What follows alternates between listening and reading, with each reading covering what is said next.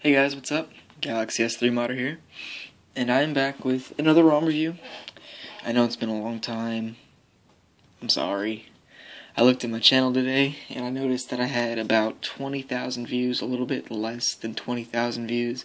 Super excited. I was just amazed by the feedback that I've been getting and all the subscribers I've been getting, and I really appreciate it. So it made me want to make this video for you guys. So today what ROM we're going to review, one of the most famous ROMs out there actually, and that would be CyanogenMod. And this is the newer CyanogenMod, released not too long ago. This is actually today's nightly, if you can see. It's the 14th, you can see right there. Today's the 14th. But whenever you see this, I don't know when you're going to see this. Anyway, the main part is what we're running. That's right, you see it right there. 4.4.2. So brilliant. Oh, so brilliant. Well, this ROM is utterly fantastic. I love this ROM. Everything about this ROM is great. It's very fast. It's very stable. There's a few bugs. There's a few bugs in it. But overall, it's a pretty great ROM. Alright, now let's start with the first thing that you see when you turn on the ROM. Or start at the ROM. The lock screen, you get the redesigned 4.4 lock screen. It's not really redesigned, but it looks like the background is grayer. It's like a more profound lock screen, and this symbol has changed here. And you have all your widgets and stuff. Alright? Now, in the launcher, you can obviously tell that this is a different launcher. This is Google Experience Launcher. And as you swipe to the left here, you have all your different information. And now, if you swipe back, you see you have this little bar here, and you can talk to it. Okay, Google, what time is it? It's a very dumb question, I know, but it gets the point across well. Oh, here, let me turn up my volume. Put the ringer on, put this up, make sure everything's up. Alright, let me ask it again. Okay, Google, what time is it?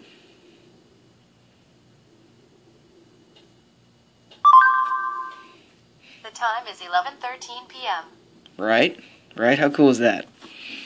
Alright, so you can't swipe out of this one, you gotta go back. But that's pretty cool. The dialer is new. Redesigned. I thought it was a grayer. I remember it being grayer. But it's a dialer. It's nice. Supposedly you have the little thing where you can search through different names of businesses and such. You can like speak to it. I'm not sure yet. The album down there, that's what I got from my Sony Xperia. I always have that installed because I love how you can pinch and zoom through all the different things. So that's different. Basically, the camera is not new, really. I mean, the icon's new, but overall, you get it's the same thing. You get the same little hold it, and you get this thing. It's the same, pretty much. I mean, there's not really much features, even though... Hold on, let me clean off the screen a little bit here. A little dirty when you saw that a little bit. Alright, that's better. But yeah, I mean, the camera and the album, the gallery, it's pretty much the same exact thing. But you can tell in the launcher itself that the icons are a lot bigger. Hangouts is now your default text messaging app. You can change that back to the normal messaging if you want to. That's up to you. Exposed. That's not exposed, that's whisper push. Where'd my exposed go? I have exposed somewhere. It does not work sometimes. If you use the exposed framework mod, it does not work all the time, and I'll show you why. Right now, we're just going to dive into the settings here. Okay, where is it at? Developer options. If you go to developer options and you get all these different things, go down here, select runtime, use Dalvik, or use art. You can hit use art, which I'm about to do right now actually. And Art is basically a new runtime that does everything faster and better. Because Dalvik, what Dalvik does is every time you open an app, it produces code. And it produces a lot of code. And basically, to sum things up in a very non-specific manner, Art produces less code, and it does less, so therefore it's faster overall. You get this really cool CyanogenMod boot up symbol. I think I'm gonna have to restart my apps, optimize all my apps, because that's gonna upset me. If it does, I'm just gonna pause the video. Did it shut off? Oh yeah, it did shut off. I'm just gonna pause it here and wait for it to turn back on. And we are back. Alright, I'm sorry about that. Actually, it took about 10 minutes to do if you're going to switch from Dalvik to Art, because then it has to optimize all the apps for Art. So, basically, when you loop it up, you're going to get this weird black type thing here. Don't worry about that. You open it up, you switch, you just move the thing, and you're back. It's fine. Yeah, I mean, it is a bug, yeah, but does it really do anything to you? No, it's not a big deal. Alright, so let's go through here. If you install the Paranoid Android G-Apps for 4.4, it works for 4.4, 4.4.1, and 4.4.2. It all works the same. I've updated from 4.4 to 4.4.2 from the nightlies, and I haven't had to reinstall G-Apps once, which is good. It comes with everything. If you download the full package, you get your Drive, you get all your Gmail, you get Google Plus, you get Hangouts, music, newsstand, books, photos.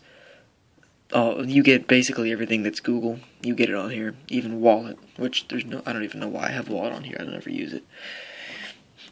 But yeah, you come with YouTube too. I think you get YouTube. Do you get YouTube? I don't even know if you get YouTube. I'm pretty sure you do. I mean, it makes sense for them to give you YouTube. It also comes installed with WhisperPush. WhisperPush is a company. I'm pretty sure it's a company.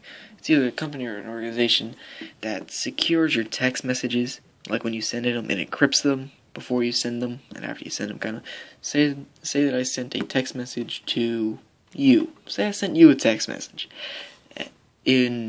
Basically, these people would encrypt it and make sure that it's good if it's on a verified device. This is basically because of all the NSA stuff that's been going on. People have been very cautious of what they do on the internet. So, I guess that makes sense why they're doing this. Sound Recorder comes free. You get Keep free. Keep comes on here. Oh yeah, you get Quick Office too. Screencast. This is a mod that basically lets you just record your screen, but I haven't gotten it to work because whenever you stop it, you go to play the video, I usually get...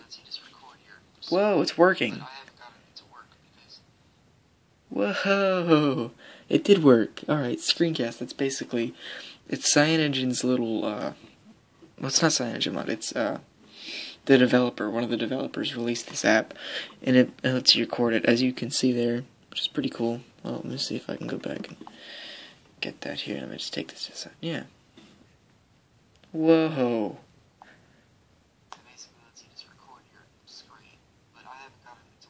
Do I really sound like that? Why do you guys watch my videos? Alright, anyway. That's pretty cool. I got a lot of wallpapers here. It's pretty cool. And some Santa. Santa and some weed. I don't know why I have that. My friend sent me that. Do not judge me. Alright, anyway. So we got clock here, we got it. A lot of the widgets are nice. We have these widgets. If you want to customize your home screen, you gotta press the little menu button, and you have all this stuff here. You can't just hit this and then go to your settings. You have to have the little settings icon here, because you go there, all that does is change these settings for your launcher, which gets very annoying, because I'm used to Liquid Smooth, and Liquid Smooth had all that stuff. Your wallpapers, this is the one that you're using now. It comes with all the stock 4.4 wallpapers. Very delightful. I like the mountain one. It's one of my favorites right here. I like the mountain one. This one's alright. Not a big fan of it. And it also comes with some different things and CyanogenMod wallpapers, which are very nice. Very nice wallpapers. I'm going to scroll through these real fast here. Yeah, you get the point. Yeah, that's pretty much, that's pretty much it. The toggles are new. You get some toggles. The features are pretty bare, to be honest with you. One of the latest ones, you get your lock screen stuff. You can have the widgets maximized already, so that you have to hit this, scroll over. The interface, you can change some of the things. You can change the toggles that you have up here. You can change those. So I got my flashlight right there. It comes with torch. Everything comes with torch. Every ROM comes with torch. You get your notification drawer. All these quick settings. You can have all this stuff. You can just turn it off. Your brightness you can do here. Turn up the brightness. I'm actually going to keep it like that. It's easier for you guys to see. Yeah, that's pretty much it though. And then you have this little buttons thing, which is very freaking helpful for me. Because when I have illuminate buttons, right, screen, it times out in 5 seconds. Right, so let's just wait a few seconds for it to go off. Right, it goes off, and then you touch the screen, and then it goes back on. It's the most annoying thing that I've ever had. I can't stand that. Because if you're reading a text message, and it goes off, and then you go to reply, and it comes back on, it's like flashing at you every time you use your phone, and I can't stand that, so I always keep it off. For the few days that I ran this before they included that, I was dying. I was gonna go back to 4.2.2 because of that. It was bad. But yeah, they have all this stuff, and then they have all these developer options that show everything. Like you can change all the debugging stuff. You can change the input. You can do show touches. You can't really see that, but the little dot where I touched. Yeah. The pointer location does like a grid. I don't know what the point is of that. I guess it's obviously more for developers than I would know. You can change the animation, how long it does for you, for me to go back. It changes how long. You can overclock it, obviously. You can change all this stuff. Minimum frequency and the lowest frequency. I usually have it overclocked. But yeah, that's pretty much this ROM. I know it's been a long review. I'm sorry about that. But yeah, this is CyanogenMod. I once again would like to thank you guys. Thank you so much for sticking with me throughout the past few months. I know I haven't released anything. I promise I'll get back on that soon. But yeah, for the meantime, check out my website, galaxys3mod.webs.com. I recently added in the article the written review of this ROM. But it doesn't go into as much detail, so I'll be posting this video soon. I changed the background, and I'm going to be uploading all the videos on there. We got the forums on there. If you never need to contact me, all my information's on there. So if you ever need me, that's where you go. Alright guys, thank you very much, and I will see you soon.